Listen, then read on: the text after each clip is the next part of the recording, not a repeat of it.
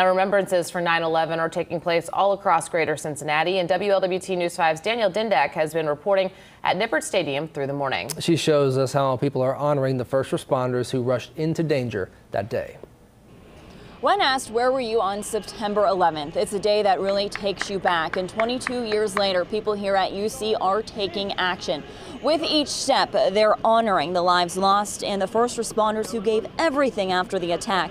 The event is called the Memorial Stair Run, and people are climbing 2,071 stairs throughout Nippert Stadium. It represents the amount of steps it took for first responders to reach the top of the World Trade Centers.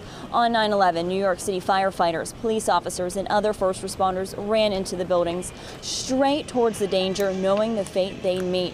More than 300 of the 2,900 people killed that day were firefighters. In Blue Ash, the fire department paying tribute to their fallen brothers and sisters, reminding us to never forget. Talking to the people participating, they say this is brutal, but a small sacrifice to pay to the first responders 22 years ago. Danielle Dindak, WLWT News 5.